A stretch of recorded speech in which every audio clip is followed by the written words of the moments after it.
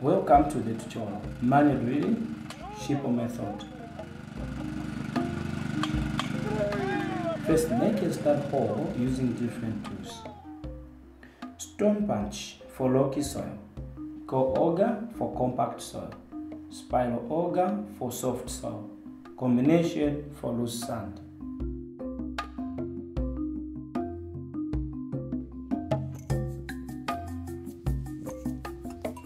Let's see how the stone punch works.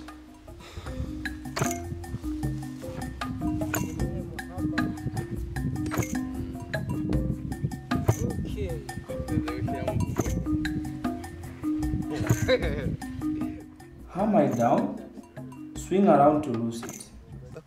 Lift it up 1090 degrees. Repeat this 5 times. Then empty it and start again.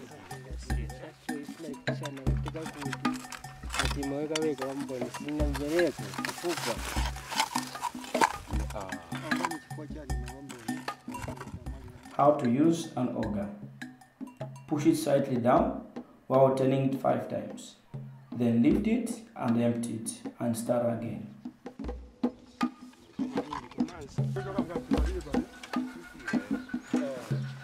Make your start hole as deep as possible. Use extension tubes to make the tools longer, maximum 12 meters.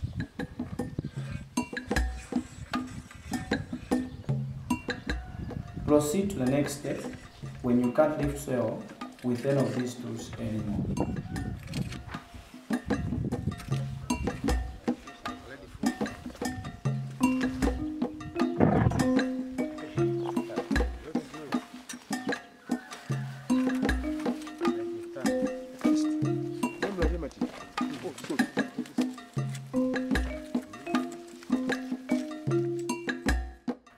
Collect soil samples for each meter and fill the drill rock. Write down soil type, drill speed minutes per meter, and water level.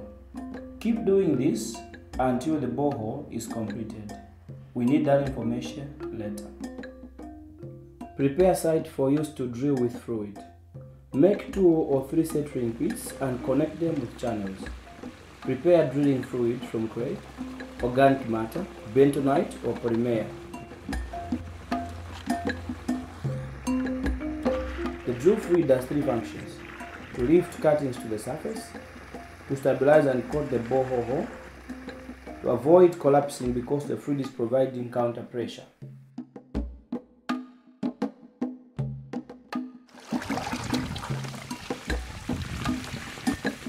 Always keep the borehole full of drill fluid and make sure the drill fluid is thick enough. Position the tripod so it is centered above the starter hole, and one of the legs is in line with the pullers.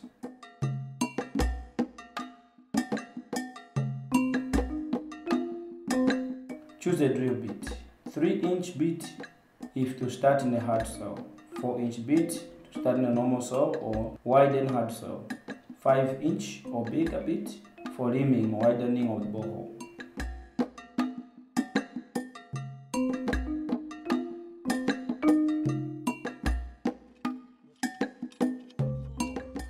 The first drill pipe is extra heavy, we call it wet pipe.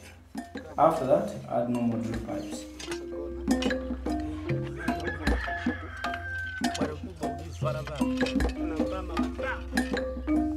And don't forget to clean the connections with water.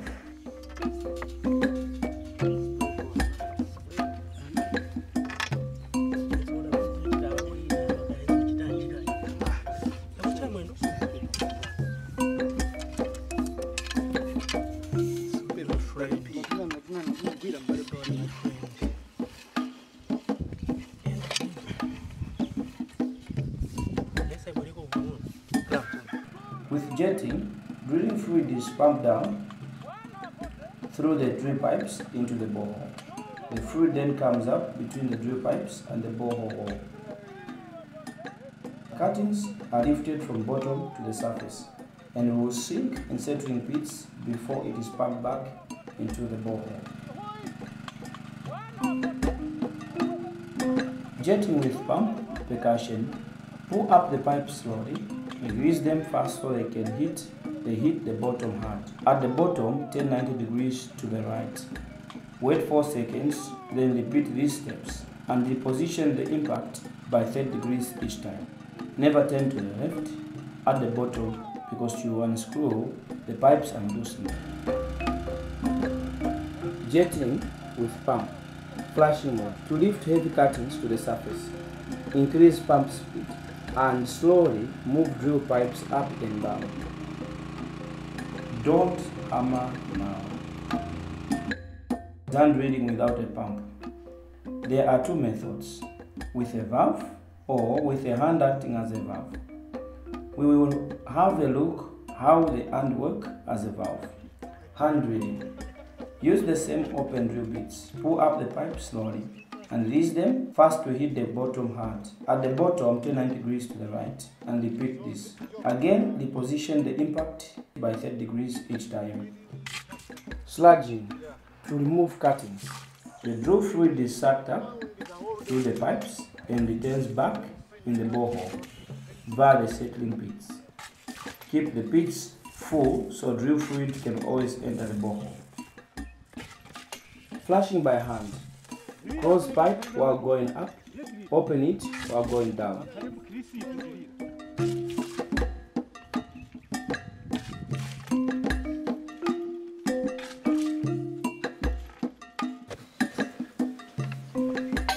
Instead of your hand, you can use a valve piece. Position the piece in the starter hole where it has enough space.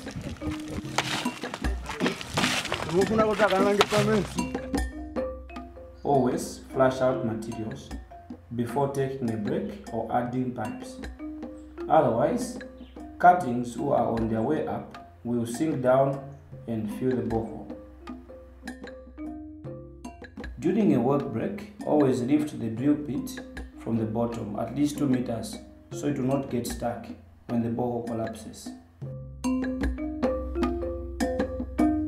A borehole can collapse if the hole is not full of drilling liquid because of missing counter pressure, or when the fluid is too thin and the soil structure is loose.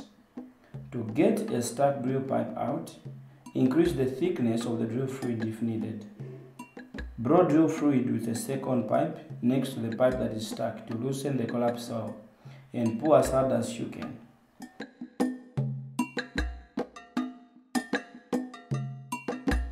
When a pipe has broken, you can fish it out using a fish hook and a fish pin that is in each drill pipe. Connecting the fish hook to a normal drill pipe, hook it on the pin in the broken pipes and lift the pipes slowly. Remember to take soil samples and record soil type and drill speed in your drill log.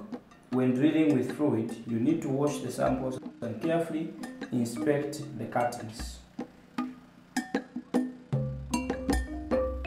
After you have drilled that as deep as possible, it is now time to design your casing. Use the drill log to see where the best permeable layer is. That is normally a layer with sandy soil and where drilling went fast. The filter screen of your casing must be at that position. A long filter screen gives more water than a short one.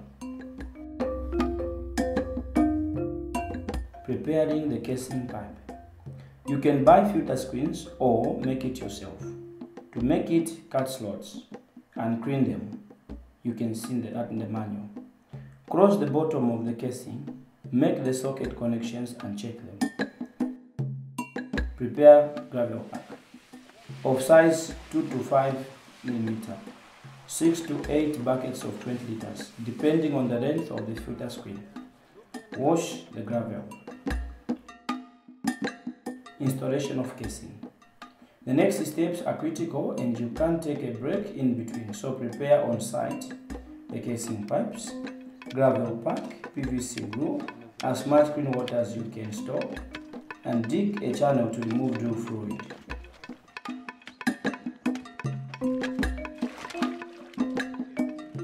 Backwash without casing. Remember, always keep the borehole full of water.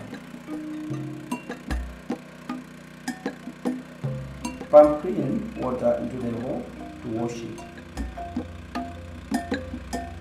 but not too much because the hole becomes weaker now.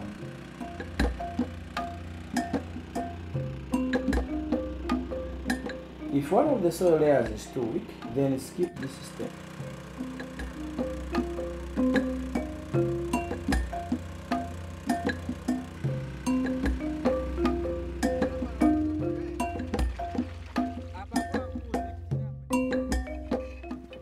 Remove the pipes carefully and check water level.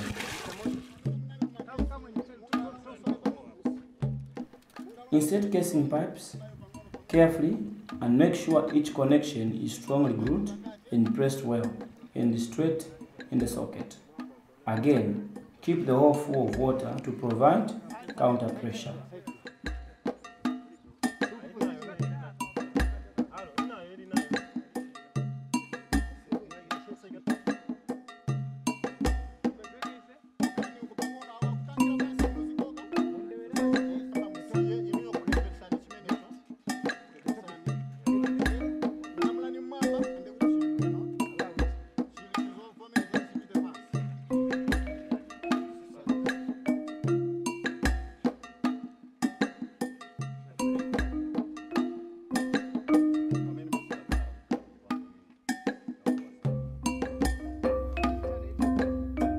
After inserting the casing pipe, we can now backwash the borehole from within the casing pipe. Pump clean water in the casing pipe.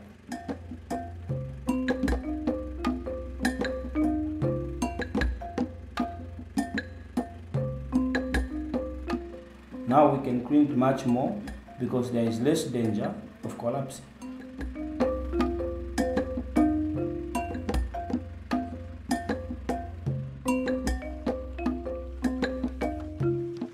Add clean gravel all around the pipe while shaking the pipe so the gravel doesn't get stuck.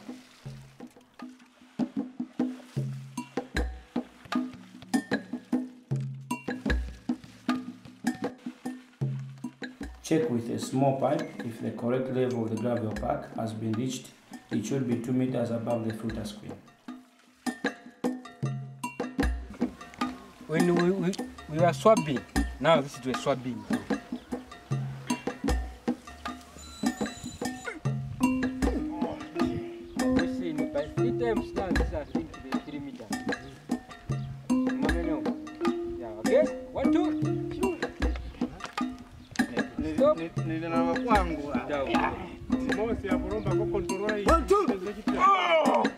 Stop. Down. 1, 2. Stop. Down. Developing the well by swabbing to open the filter slots, the gravel pack and the wall of the borehole. Move the swabbing tool slowly down and fast up. Make sure to swab over the full length of the filter screen.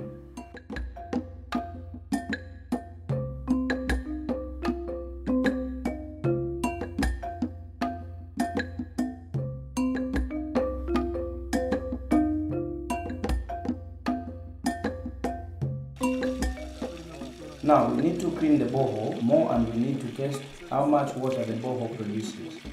Developing the well by pump testing. Pump as much as fast as you can and count buckets per hour. Alternate pump tests with swabbing a few times until water becomes clean and pump tests produces more water.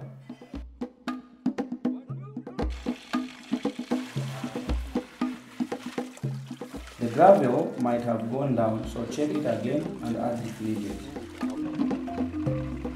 Hygiene coursing. Add cement mortar or compact clay on top of the gravel to seal the permeable layer and prevent contamination by surface water. The seal only works if it is between the pipe and compact soil layer, so check your drill log for required length of the seal. After that, backfill with normal soil between the pipe and borehole until half meter under the surface. Fill the remaining half meter with concrete. Make the apron, drainage and soak pit according to SMART standards. Check the manual. If you don't have the manual, get one at www.jakana.org. Finally, install a pump according to your customer needs and the results of the pump test.